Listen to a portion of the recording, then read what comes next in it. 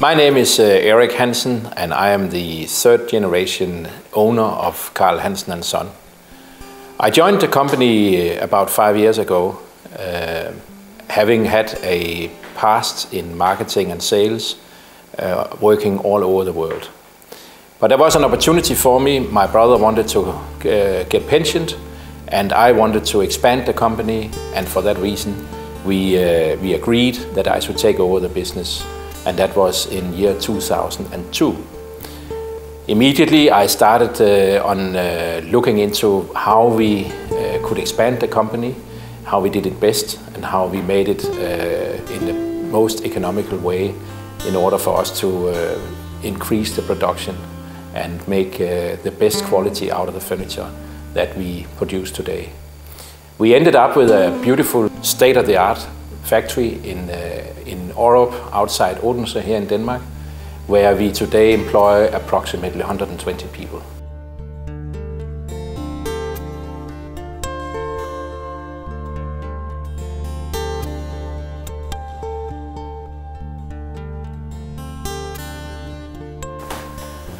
I was born in Odense, next to the factory, many years ago.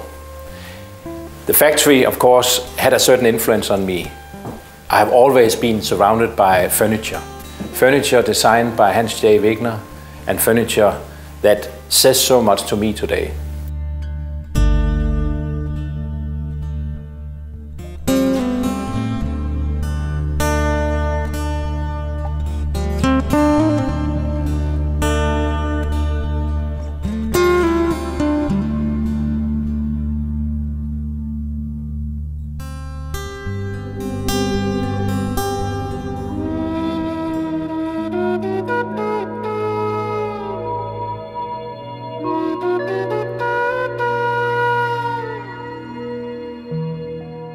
Growing trees for furniture is quite a story, and I'm happy to be here with one of our best and most beautiful stands of oak trees. The story is quite old. This tree was planted or sown in 1830 and has been nursed by lots of foresters ever since.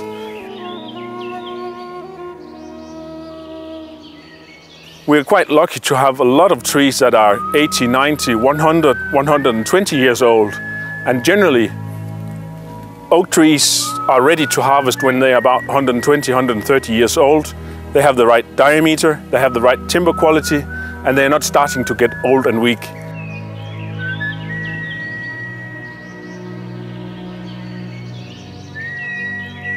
The way these trees has been taken care of has been a model for the whole Danish forestry and most of Northern European forestry. So basically you can say these trees have made school for the whole Northern European oak growing.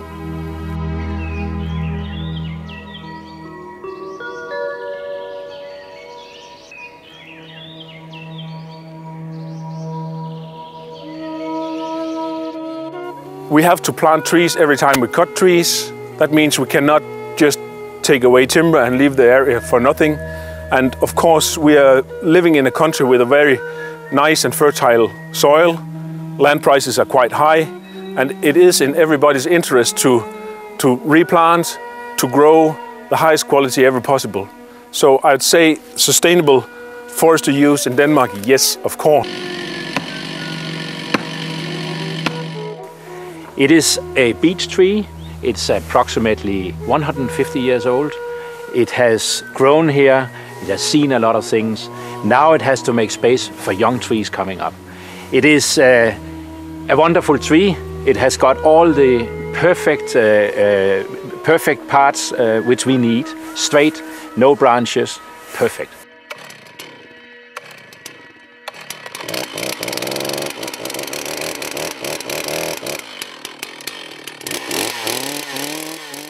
One of the main objectives is to have self-reproductive forestry. That means we'll try to have as many native species as possible.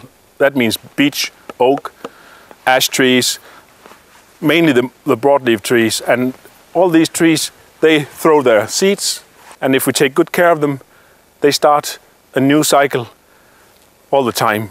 For the young trees, it is important that we get the light down now to give them the power to come up.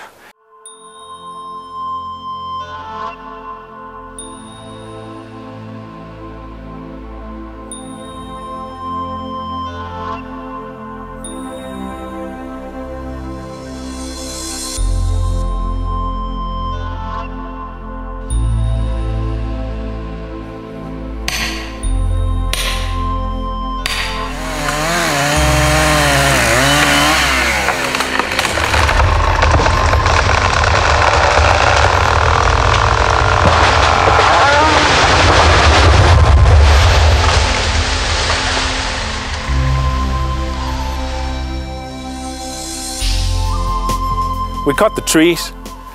Of course, you get a lot of sawdust when you cut the tree. You get a stump, but the stump will be a home for lots of insects and lots of diversity that wants to live in that old dead wood. An oak stump can stay here for about 30, 40 years. So now the tree is down and it started raining. We are in a temperate climate in Denmark at one of the biggest forests that we have here. The tree which just fell is approximately 150 years old. It was planted around 1840, and what a history that has gone through.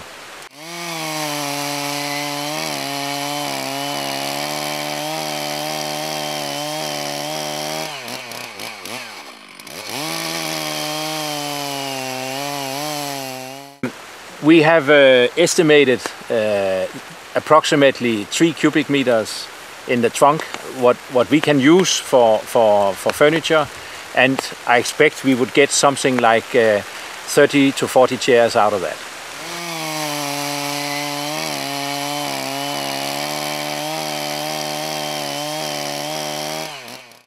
You never know what this where this wood here is going in the world. We have a substantial export to Japan, and I wouldn't be surprised that we will find this wood here somewhere in Japan over the next couple of years.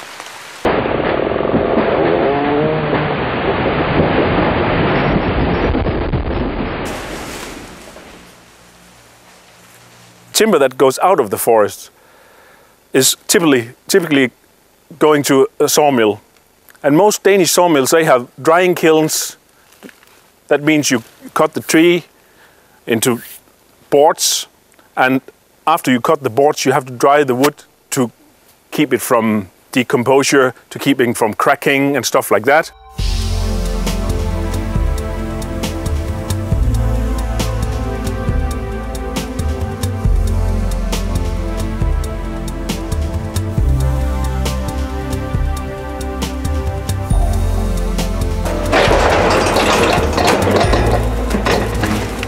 We used high quality for Carl Hansen & Son. And you have the back legs, you have to have a good width on the planks because you have to shape it out. And then you have some front legs, you can go down and use smaller diameters, and it's the same for the side rails and so on. There you don't go up and use the raw material with high diameter.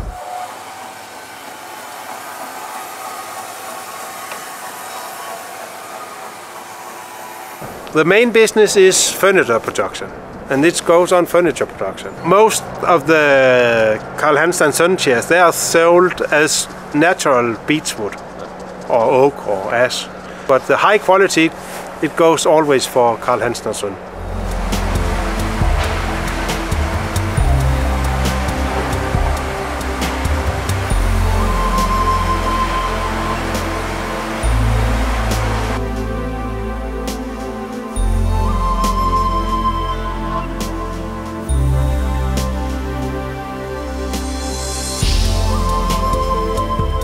It is a unique factory in the way that we combine industry and craftsmanship in a very balanced way, making the furniture of the absolute best quality possible. This is the highest goal we have, and the most important part for us is the durability and sustainability of the products that we produce today.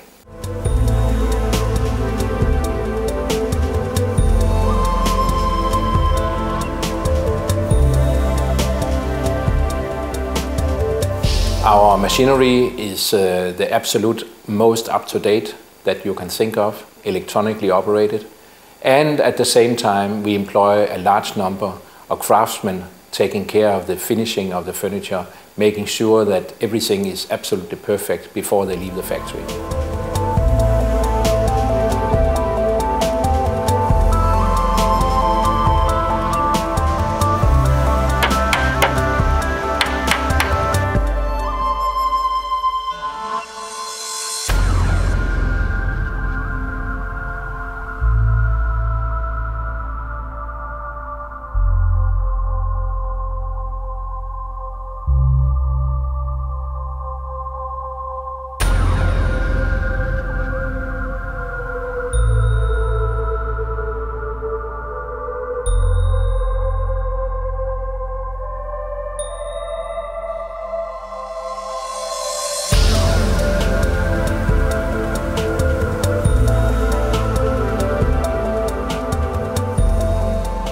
The company has operated internationally for many, many years.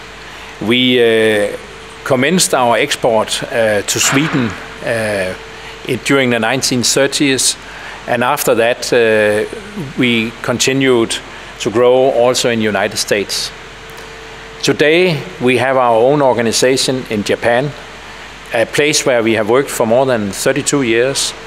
And we operate with our own distribution, own sales offices, own showrooms in Tokyo.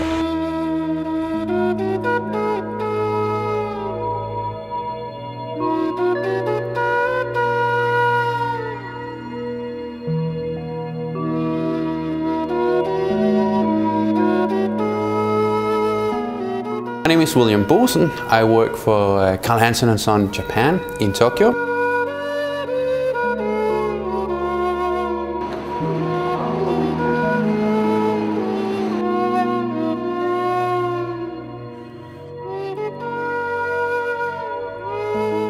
We have our own showroom here in Gainmai, which is in a district called Aoyama in downtown Tokyo. Aoyama is an area where all the major design and furniture and fashion shops are.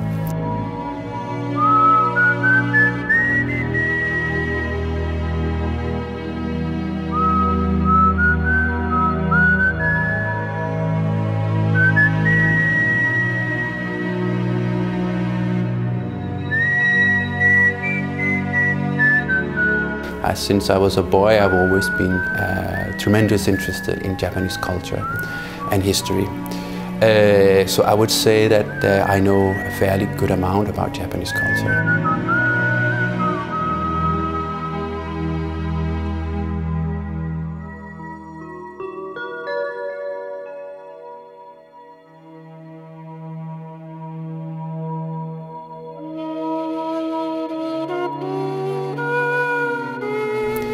The great advantage working in a Japanese culture is that it's a very well-educated. People put a lot of emphasis on quality, design, and working for Carl Hansen & Son, it couldn't be a better solution or combination. Japanese are very detail-focused. And when you come here with a high-end product, you have to make sure that your quality is absolutely perfect. Quality and service is the key factors in Japanese culture, and especially in high-end. They really, when you sell a product here, the end users, the customers, really want to know the details. Why is it designed? What is it that makes it so special? What is it that makes it high quality?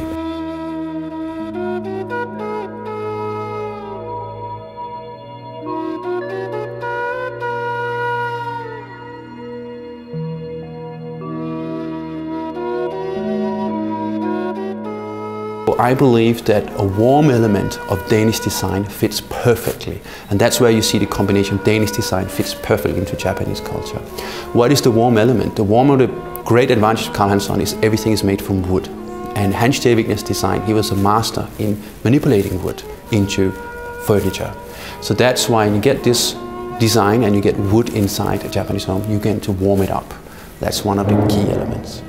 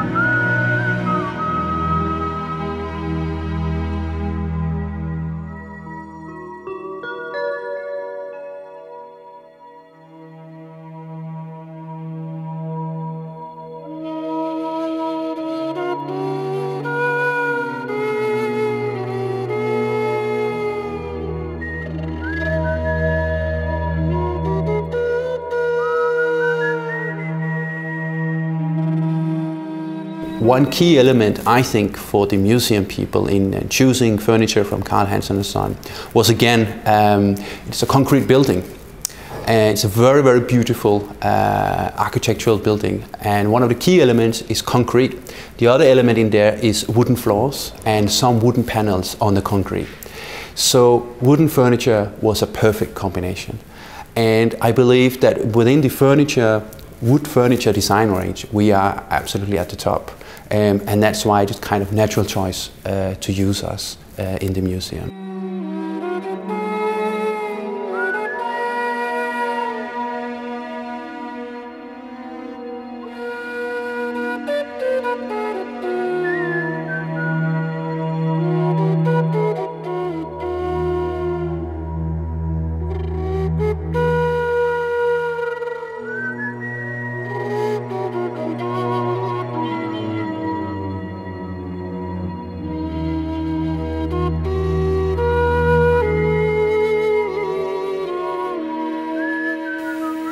One of the best known products that we are producing at Carl Hansen & Son is the wishbone chair.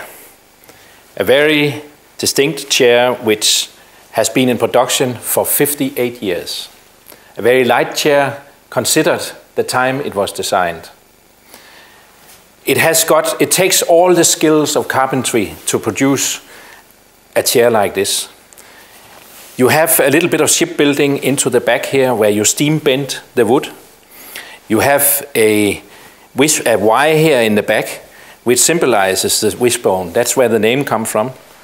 And you have all the solid wood in the chair that is placed exactly where it should be in order for the chair to get the optimal strength and the best look. Another important part for Wegener was the comfort, the sitting comfort. And we are here in my dining room where I often have guests. And funnily enough, as soon as we sit in these chairs here, we never get up again. We never withdraw to the library or anywhere where the men can sit and smoke a cigar, because we stay at the table here because we sit very well. When Wegener made the prototypes of the wishbone chair, the seat was important for him. Papercord was invented by the Swedes during the Second World War and used for the big combiners that harvested out in the field. We couldn't get any sisal at that time. Sisal is from the Far East and was impossible for us to import. So the Swedes used paper. And this is papercord which cannot stretch. It's absolutely the same quality after third generation. And you know, it lasts for years and years. It's totally handmade, one string at a time. So to weave a chair like this takes approximately 1 hour for a skilled person.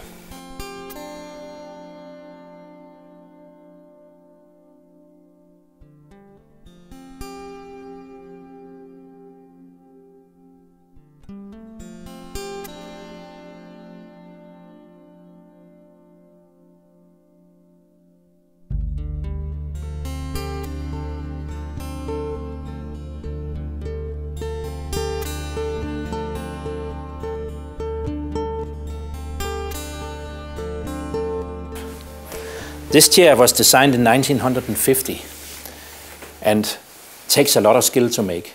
It has a different weaving. It will take a skilled weaver approximately 11 hours to do it, and 475 meters of string before he's finished.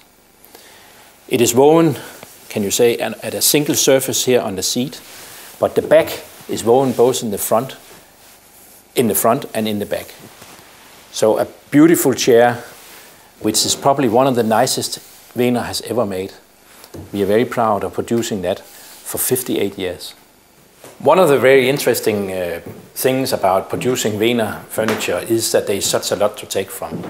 Wegener designed a lot of chairs, and we still are able to find new chairs for our production. The CH20, or the elbow chair as it is called, is a chair that we only took up 2 years ago. It is designed by Wegener in 1956, but was never produced because it was too difficult for the manufacturers to produce. I saw it at the Wegener home in Gentofte in Copenhagen and asked Marianne Wegener if I could be allowed to take it back to the factory and try and see if I could make it. We did that, and it turned out to be a wonderful chair that has a fantastic support, back support, when you are sitting at your dining room table. It is extremely popular both in the United States and Japan. Another one of the very nice easy chairs made by Wegener is this one here, the CH44.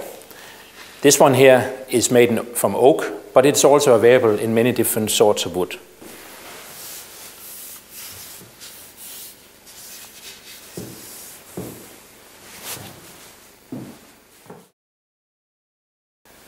Upholstered chairs by Wegener is something special. And here you have a very nice example of some of the best that Wegener ever made. The CH445, or the wing chair, as it is also called. It was produced in very few examples in the early part of the 60s, and I think a little bit ahead of its time. So we took up the production again. And one of the very nice characteristics of the chair is, of course, its beautiful sitting comfort. Looking on the chair from underneath is a special treat when you talk about Wegener, because you will find that they are all upholstered, also with leather underneath. The joints on the stainless steel are all made perfectly. Wegener always said, a chair must look as well inside as it does outside. So the frame of this chair is made from solid beech.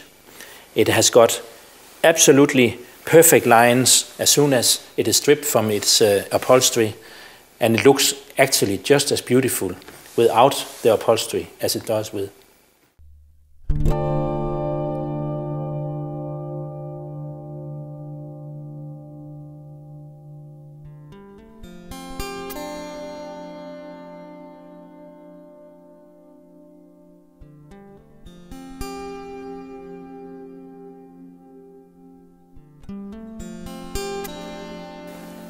This is a CH07, or the shell chair, as it is also called. Here, Wegener used a totally different technique in constructing the chair. It is a laminated chair. Each part, every single part in this chair here, has been laminated. It was designed in 1963 and produced only in very, very few examples. But it was impossible to sell. It was way ahead of its time. Nobody wanted it. But finally, they got rid of the chairs, probably at a very low price. But in 1990, the chairs were auctioned, some of the chairs were auctioned at Sotheby's in London, and they each were sold for $25,000 US. And we felt perhaps it would be a good idea to consider to reproduce the model one more time. So we started the production, and I would say it has been a fantastic success. It is appealing to young people and even to more mature people, and it's so different to anything else you see, and friendly, very, very friendly and smiling chair.